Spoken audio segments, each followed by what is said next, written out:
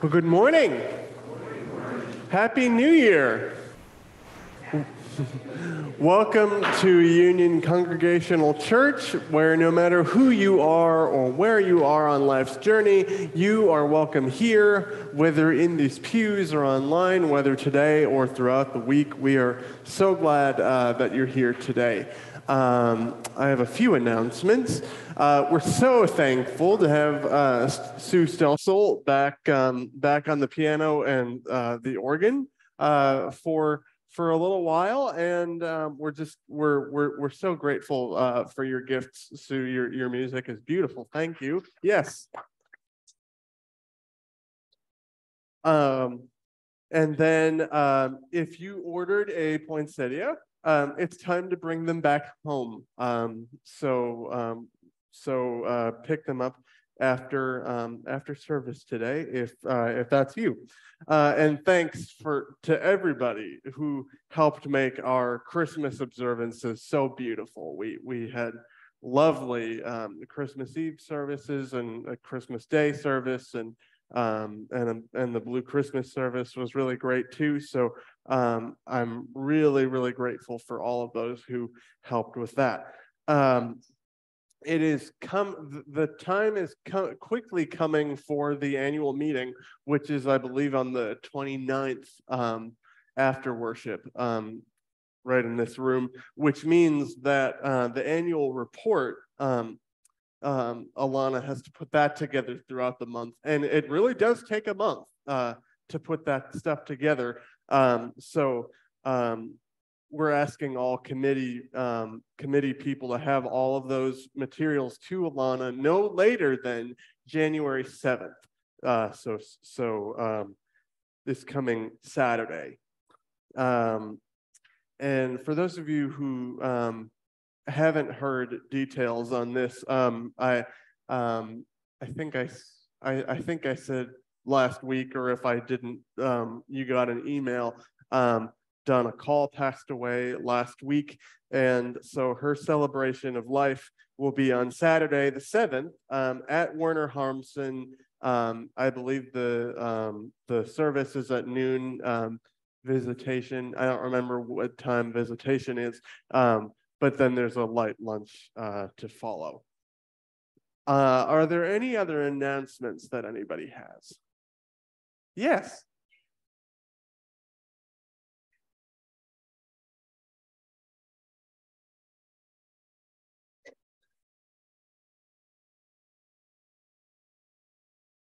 Good morning and Happy New Year. I have several announcements coming from Diaconate this morning. We are updating our church membership list. We were missing some birthdays, and some of us have switched from landlines to cell phone numbers, and we just want to update and make sure we have the most current. That is located on the butcher block in the back. So even if you're already a member, and if everything is status quo, if you could just put your name down and say status quo, or put your name down and then just let us know of any changes. That would be wonderful. We also are looking for people that are interested in being on the Congregational Care Committee. It's a committee that would help or assist Pastor Jacob in visiting our shut-ins. Pastor Jacob has offered to, give us some guidance on that. Sometimes people just need a friendly face to sit down with. And other times we would serve them communion. And, if you can only help once in a while or just once a month, just put your name down and we'll be in touch, and we'll kind of form a schedule of those interested. And Pastor Jacob will lead us on what to do and what to say. And many of these people you already know, so it would be fun to go visit these people and greet them. So we want to be able to reach out to our shut-ins. And I just want to mention some of our shut-ins don't have access to Zoom, don't have the computer services, so they love hearing from their church members, their church family. All right, and then the third and last one is something to put on your calendar for the future.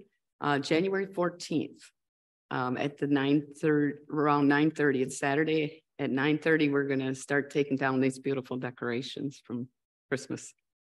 If you can help out, we'd appreciate it. Thank you. Thank you, Becky. Are there any other announcements this morning?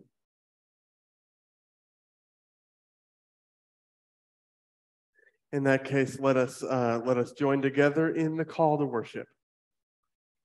As we gather on this first day of the new year, we give thanks for our community of faith, which has seen us through many joys and challenges in the past year, for the love of God in Jesus Christ. We gather this day to be hopeful.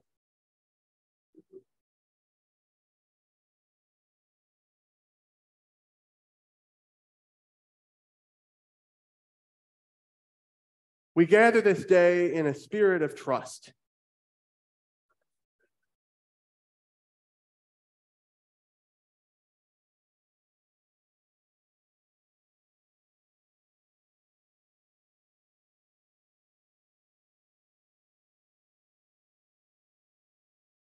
Let us worship together in that spirit.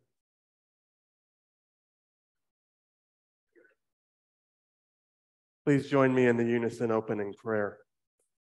God of new beginnings, your love has sustained us for generations. Through joys and challenges, you have been steadfast, sharing in our sorrows and celebrations.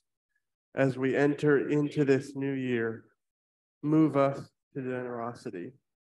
Help us respond to the needs of our congregation and our community. Help us denounce injustice in our world. Help us work for your peace so that we may live according to your desires. Amen. Now, please rise if it's comfortable for you to do so and join us in our opening hymn. This is number 355. This is a day of new beginnings.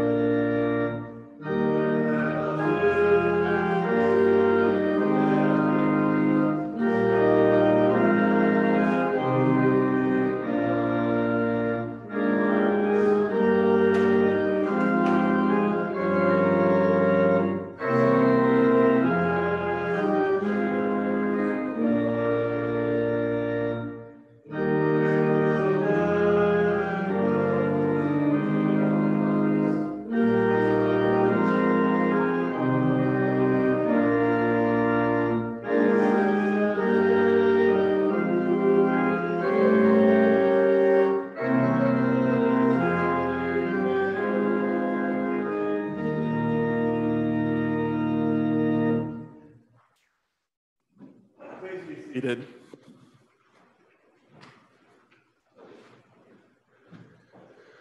Let's see. I don't see any kids here in person. So, but there might be somebody online. But we are all children of God. Amen. So as we approach this new year, I'd like to ask you, what is your greatest hope for the new year? Any ideas? Anyone have anything to share? Ukraine war is over. Yes. Anyone else? There are lots of things to hope for in the new year. I'm really excited to get ordained, and I'm really excited for all the ways that I will be serving this church, and we'll be doing great things together. I invite us all to think about different ways that we can be hopeful in this new year. So let's pray together. I will say a short phrase, and I invite you all to repeat it back to me. Dear God, thank you for a new year, for new opportunities to grow, to love, and to care for one another. Help us share your love everywhere we go. Amen.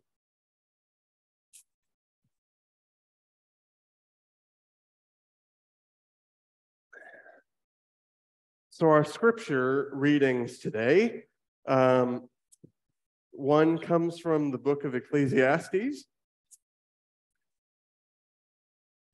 There's a season for everything, and a time for every matter under the heavens. A time for giving birth, and a time for dying. A time for planting, and a time for uprooting what was planted. A time for killing, and a time for healing. A time for tearing down, and a time for building up. A time for crying, and a time for laughing. A time for mourning, and a time for dancing. A time for throwing stones, and a time for gathering stones. A time for embracing, and a time for avoiding embraces. A time for searching, and a time for losing. A time for keeping, and a time for throwing away. A time for tearing, and a time for repairing. A time for keeping silent, and a time for speaking. A time for loving, and a time for hating. A time for war, and a time for peace.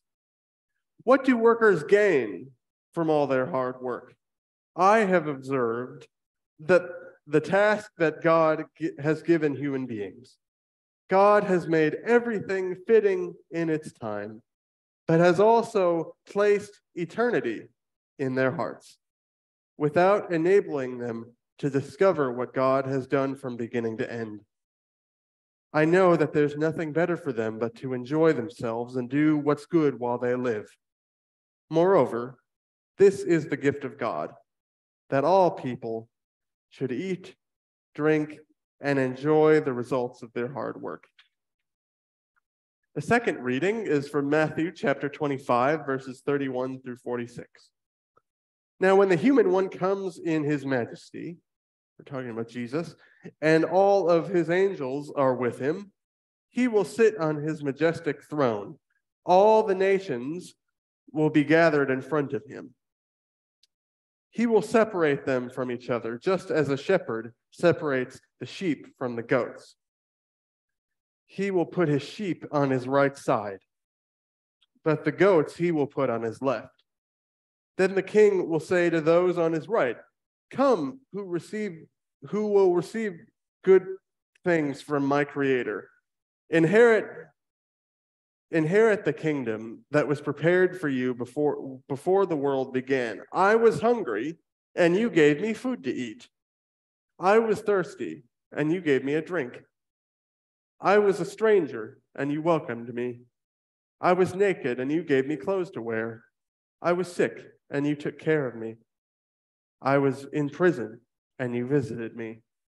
Then those who are righteous will reply to him, "Lord, when did we see that you were hungry and feed you, or thirsty and give you a drink? When did we see you as a stranger and welcome you, or naked and give you clothes to wear?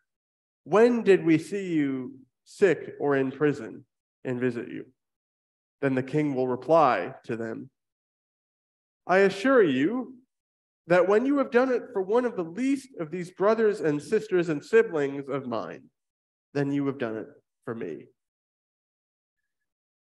Then he will say to those on his left, "Get away from me, you who will receive terrible things.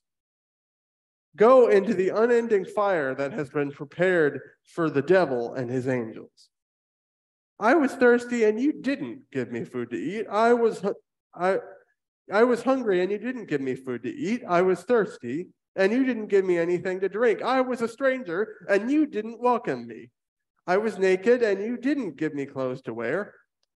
I was sick and in prison and you didn't visit me. Then they will reply, Lord, when did we see you hungry or thirsty or a stranger or naked or sick in prison and didn't do anything to help you? Then he will answer, I assure you that when you haven't done it for one of the least of these, you haven't done it for me. And they will go away into eternal punishment, but the righteous ones will go into eternal life. This is the word of God for the people of God. Thanks be to God. Speaking of being thirsty,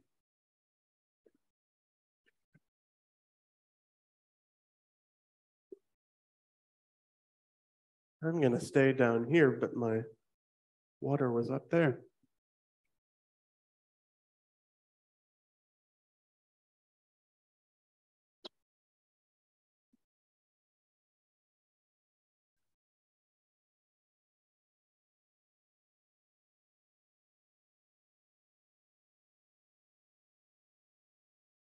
My friends, will you join me in prayer? God, may the words of my mouth and the meditations of all of our hearts in this hour be acceptable to you. For you are our rock and our Redeemer. Amen.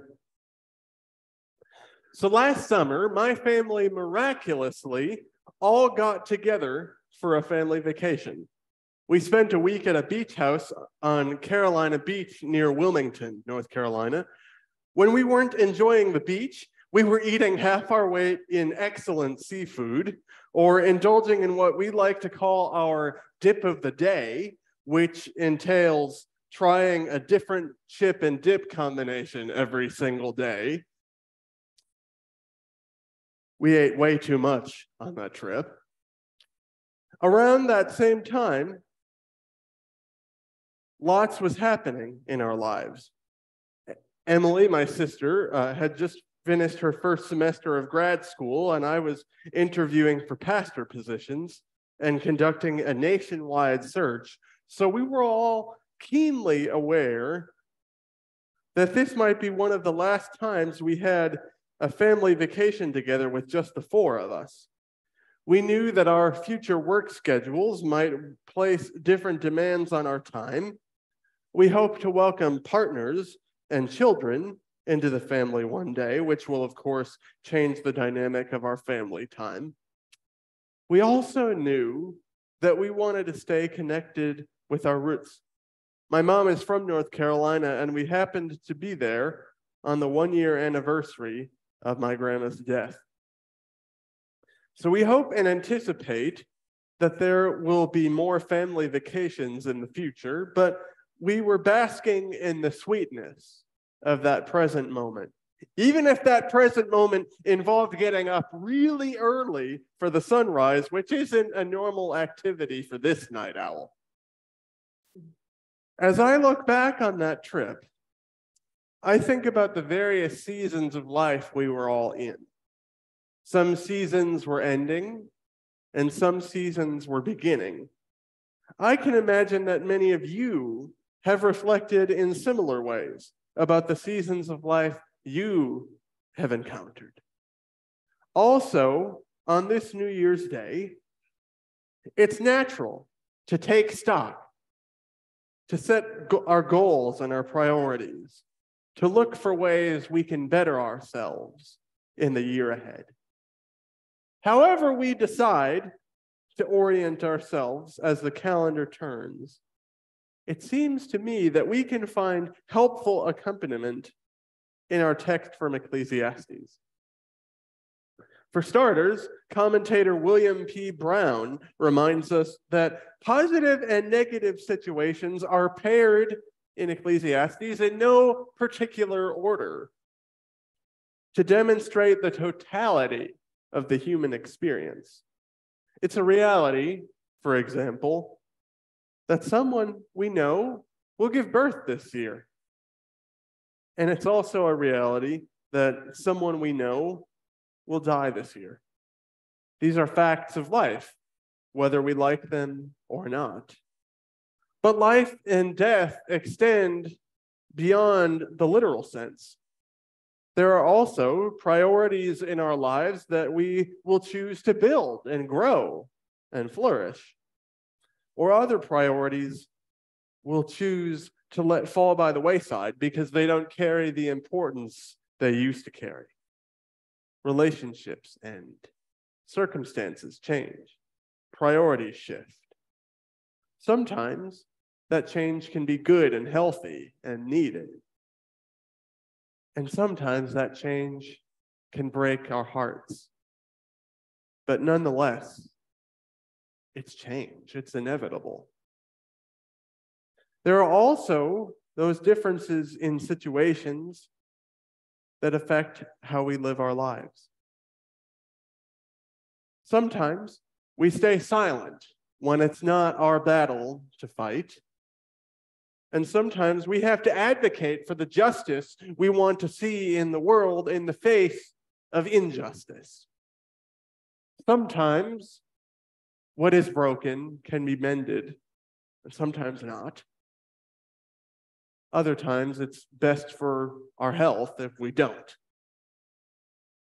The Ecclesiastes text ends by alluding to a task God gives human beings. This passage doesn't go into great detail on what this task is, but if you read further into Ecclesiastes 2, the chapter before, or more into chapter 3, you'll find a common theme of reflection on work and vocation, which is a worthy study on its own merits, but not quite fitting with the rest of today's message. So if you'd like to dive more into that, I invite you to do so on your own. So what about Jesus, Emmanuel, God with us, this baby that we just welcomed into the world just a week ago? What is his task for us? According to the text which has been kept for us in Matthew 25, Jesus talks about all the ways those who are righteous will follow his will. In other words, he offers a blueprint for some of the most important behavior of living in community. He talks about what some would call the day of judgment, where both the righteous and the unrighteous will answer to Jesus upon their death. To the righteous, Jesus will say, "I was hungry and you gave me food. I was thirsty and you gave me a drink. I was a stranger and you welcomed me. I was naked and you gave me clothes to wear, and I was sick and you took care of me. I was in prison and you visited me." And the righteous will have done just that because they know that that is what Jesus asks of them. It turns out it's not just about doing those things for Jesus specifically, but instead seeing the face of Christ in one another and caring for each other as Christ cared for us. It might not seem at the outset that these two scriptures connect very well, but the second text actually leads us to the main point I want to make today. As we approach this new year, God gives us a task for every season of our lives to work for justice, peace, and well-being for all. So as I begin to draw this message to a close, I'd like to ask you this question. What time is it?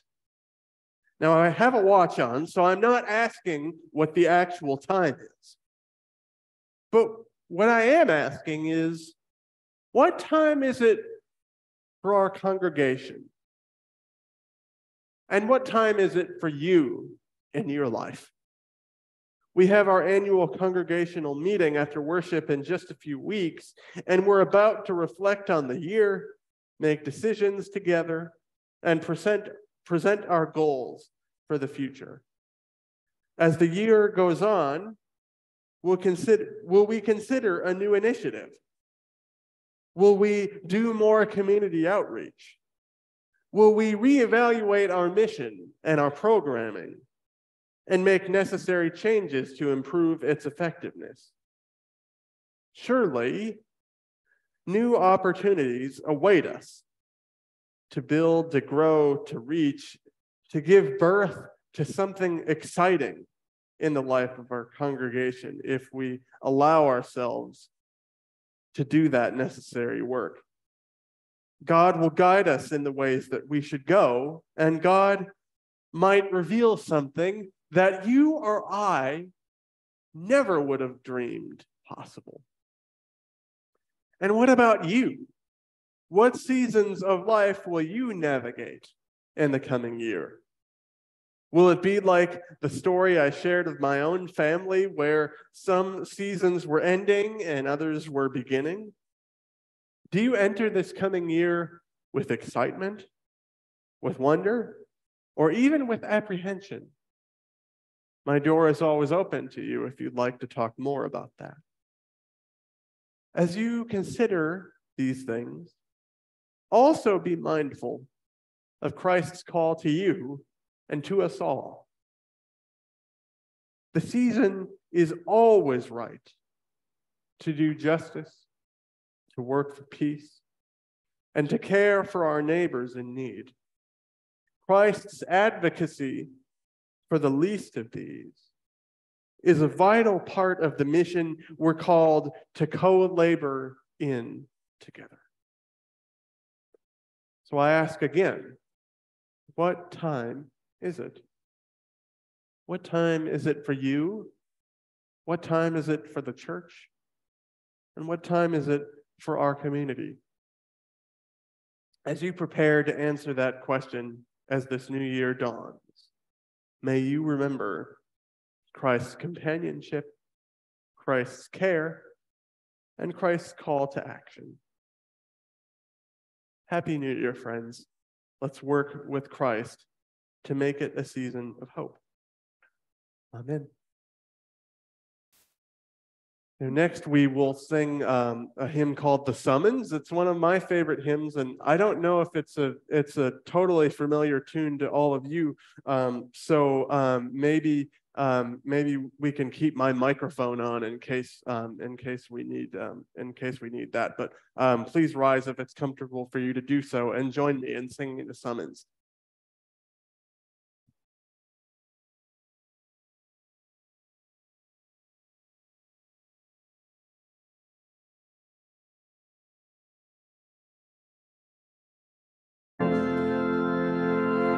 Will you come and follow me if I but call your name? Will you go where you don't know and never be the same? Will you let my love be shown? Will you let my name be known? Will you let my life be grown in you and you in me?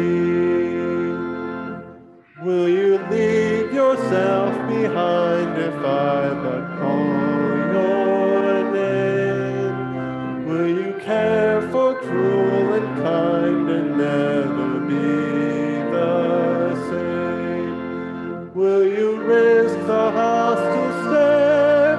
Should your life attract or scare? Will you let me answer prayer in you and you in me? Lord, your summons echoes true when you but call my name. Let me turn and follow you and never be the same. In your company I'll go, where your love and footsteps show. Thus I'll move and live and grow in you and you in me. Amen. Please be seated.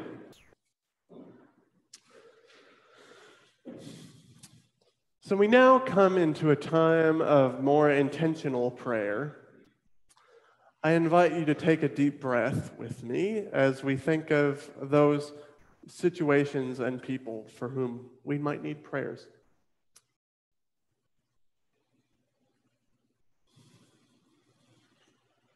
And as usual, I will offer an intercession. I will say, God, in your mercy, and I invite you to respond if you'd like, receive our prayer. God, in your mercy, receive our prayer. I ask for continued prayers for Roy Williams. He was supposed to have a heart catheter surgery, which has been postponed due to some other health conditions that he's facing. His surgery has been rescheduled, and they hope to get to the bottom of the other things soon. So for Roy and for Shirley, God, in your mercy, receive our prayer. Continued prayers for the families of Donna Call, Janice Streekstra, and Marion Malnori, all of whom recently passed away within the last month. For all of those who grieve their loss and remember their lives, God, in your mercy, receive our prayer. What other prayers do we have this morning? Anybody? Oh, yes. Sorry. An extended family member just had a stroke 2 weeks ago and is at the Christian home right now, going through some therapy. And their name? Rogine. Rogine? For Rogine, God, in your mercy, receive our prayer. Anybody else today?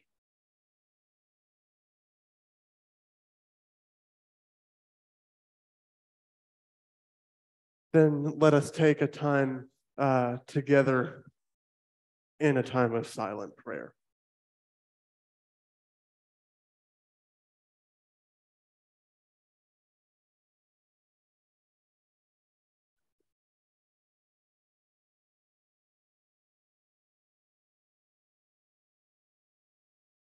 Gracious and loving God, we give thanks for your presence with us as this new year dawns and always. We give you thanks that you receive our prayers and that you are with us always. We ask specifically for your presence to be among those who we've mentioned with our voices and in our hearts. We ask that you are present with those who are in need of your care the most, those who are facing food insecurity, experiencing homelessness or poverty, experiencing discrimination of unjust systems. We ask that you might empower us to be as generous in our care for others as Jesus calls us to be, to care for the least of these as we would care for Christ, who showed us the way from the very beginning and taught us to pray, Our Father, who art in heaven, hallowed be thy name. Thy kingdom come, thy will be done on earth as it is in heaven. Give us this day our daily bread, and forgive us our debts, as we forgive our debtors. And lead us not into temptation, but deliver us from evil. For thine is the kingdom, and the power, and the glory forever. Amen. We now take the time to offer our gifts back to God. At Union-Congregational Church, we give thanks for all sorts of gifts in all sorts of ways, from time, talent, treasure, and prayer. Please give generously as your heart and spirit allow you to give.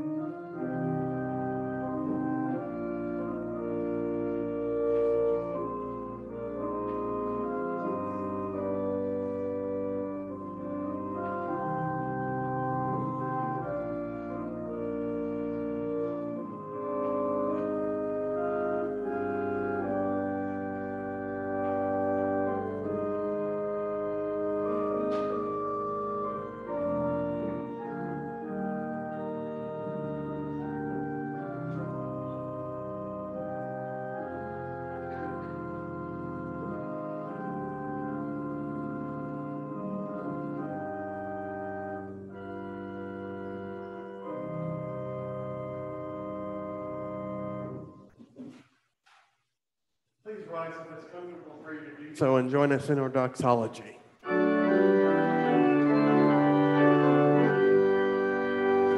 Praise God from whom all blessings flow. Praise God, all creatures here below. Praise God above, ye heavenly host. Creator, Christ, and Holy Ghost. Amen.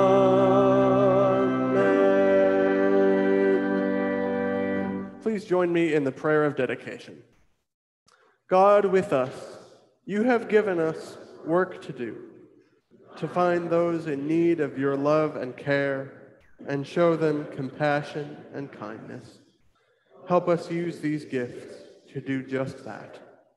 Help our lives be a response to the love we found in you. Amen. Please be seated. We now enter into a celebration of Holy Communion, a reminder for all that this church celebrates an open communion table, which recognizes that Christ is the host, and all are welcome and invited to participate. If you haven't already gotten one on your way in, there were communion wafers and cups. If you haven't gotten one, you can go to the back and get one. And if you're joining us on Zoom, there's a little bit of liturgy before we share the elements together. So I invite you to find whatever elements you have in your pantry and join us for communion. Friends, we gather in the spirit of our God with us, Emmanuel. He cared for the last, the lost, and the least, people the rest of society ignored. His words were sometimes strong, sometimes terse, and sometimes uncomfortable, especially to those in positions of power and high authority. But today, he reminds us to give food to the hungry, clothing to the needy, and hope to the hopeless. In order to live according to his command, we remember his presence in our lives through this table. This is the joyful feast of all those who have known Jesus for a long time and all those who want to know God more. All people are worthy, welcome, and wanted at this table because it is Christ's table. Let us pray.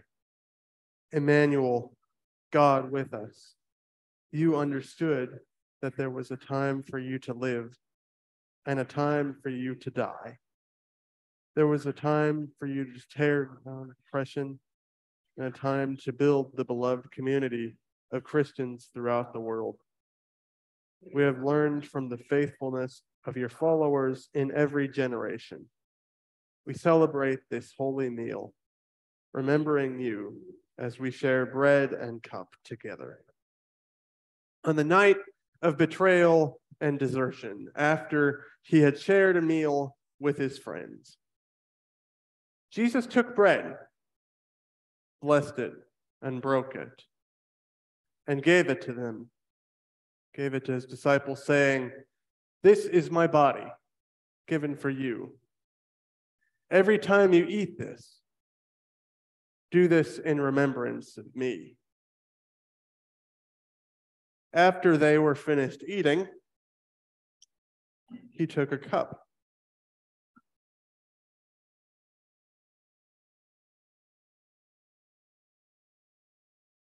He blessed it and gave thanks to God, saying, "This cup is the new covenant in my blood, given for you for the forgiveness of sins. Every time you drink this, remember me."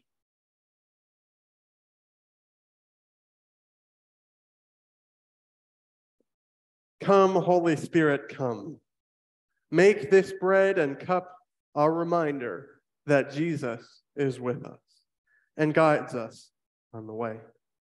My friends, this is the bread of life and the cup of salvation. Take and eat. Take and drink.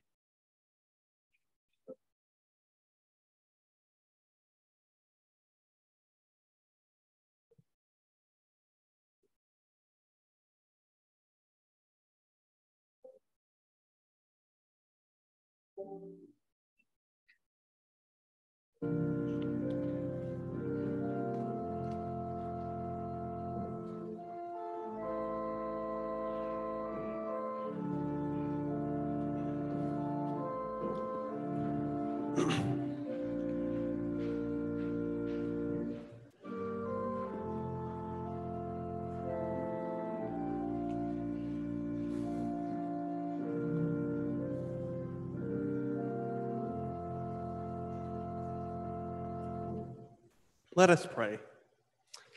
God of grace, thank you for once again meeting us at this table and reminding us of Christ's gift of love.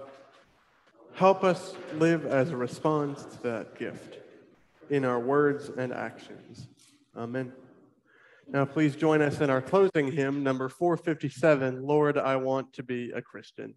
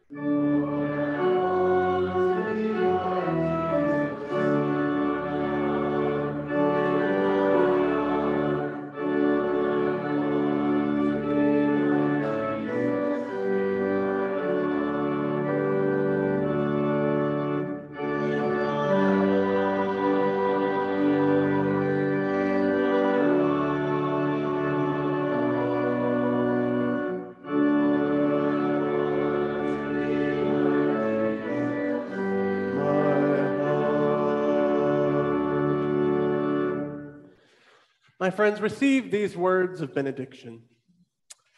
The book of Ecclesiastes tells us that there is a time for everything under heaven.